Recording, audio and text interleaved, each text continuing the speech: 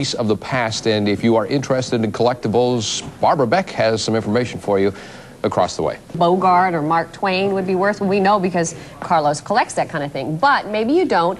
And how about the original Batman and TV series? Well, my next guests know all that, and you can know that too by Sanders. Good stuff we're about to show. Well, everyone's going to have to come by to the Marriott on Saturday, February 5th at noon, and this will all be auctioned off there. Okay, let's get started. Okay. What's this? The Freddy Krueger with some other lady, and it's a very neat piece. And what are you starting the auction for? I'm actually... Do you have a minimum bid for these kind of things? Well, people have been bidding all week by faxing in bids, and right now I believe this is estimated $1,000 to $1,250. Oh, okay. All right, let's move along. What's this? This is the very first person in space's communications helmet. This is Yuri Gagarin, who was a Russian cosmonaut. And the Sotheby's Soviet space sale was just recently. They didn't have any Yuri Gagarin space-worn memorabilia. This is space-worn, the very first. So where did we get this then? This came out of Russia.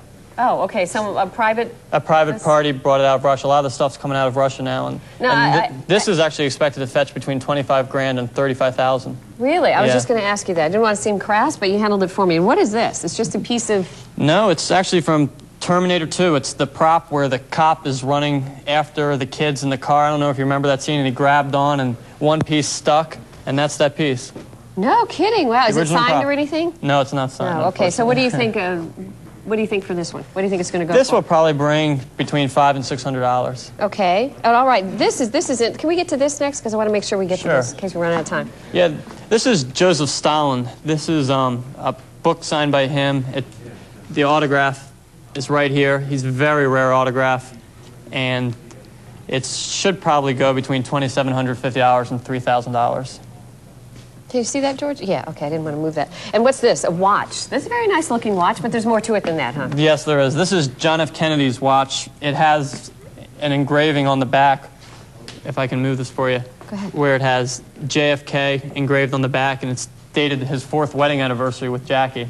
And it's actually a Cartier watch, and that should bring over $6,000. I guess so. This one I've got to know. Where did you get that? This was consigned from the leading JFK collector. He has everything from JFK's glasses to his rocking chair to just about everything in the world. But he's ready to give that up. Okay. He's ready to sell it. Oh, this guitar. Well, this is Aerosmith. This was obtained by the leading in-person collector, Michael Wehrman. He goes around meeting everyone. Celebrities hate him just because he goes and tries to get all the people to sign it. And this is all in-person autographs by Aerosmith. It's a business then, huh? It is a business. And so what is this worth, do you think? This will probably bring anywhere between $1,000 and $1,500.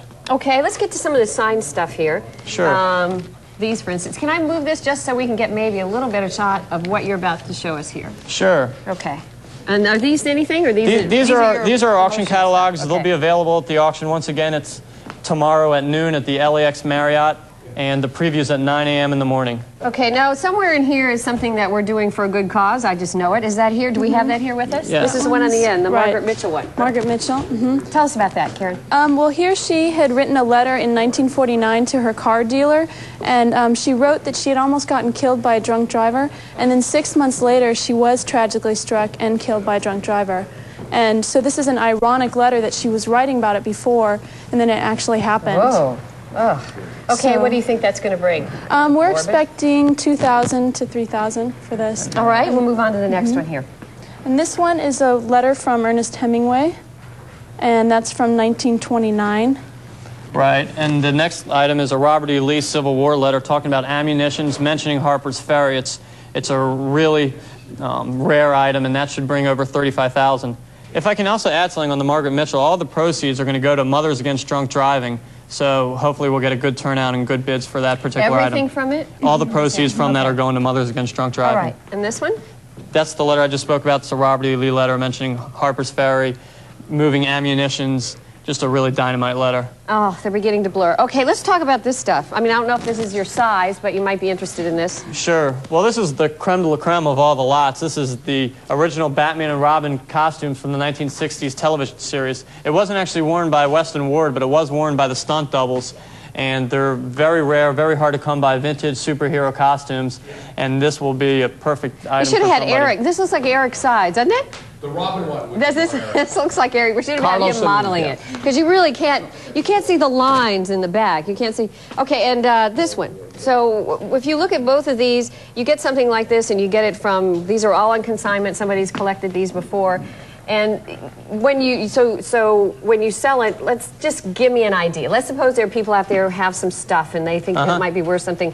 What would they get out of this? What's okay, their well, percentage? all they have to do is they have to call us and say that they want to consign something. They come down to our offices in Westwood. They give us the pieces, we give them the contract, and then they go into the next auction. And we're welcoming all consignments. What percentage they usually get? Come on, I'm pinning you down. Okay, if you're pinning me down, we usually take around 10%. You take 10%? We take 10%. Yeah, that's not that bad. Oh, no. Okay, once again, you can make it out to that auction, and you can also make it to your place on a regular basis, huh? Right, once again, Saturday, February 5th, tomorrow at noon. The preview's at 9 a.m. In fact, today we're having a preview at 1 p.m. down at the LAX Marriott, too. Okay, I bet Ray Bruni will be there. He collects this kind of stuff, and this is definitely Eric Spillman. We'll be right back. Thank you so much for joining us. At a recent auction in Los Angeles, celebrity signatures were going for top prices. Nate Sanders collected these autographs and also assembled an impressive catalog of memorabilia.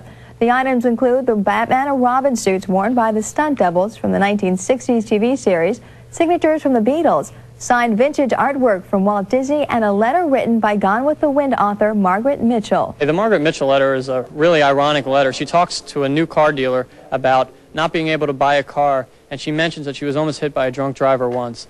Ironically, 6 months right after the letter sold, she was killed by a drunk driver, and we're giving all the proceeds of that letter to Mothers Against Drunk Driving. The Margaret Mitchell letter sold for more than $2,400. Overall, the auction sold more than $250,000 worth of items.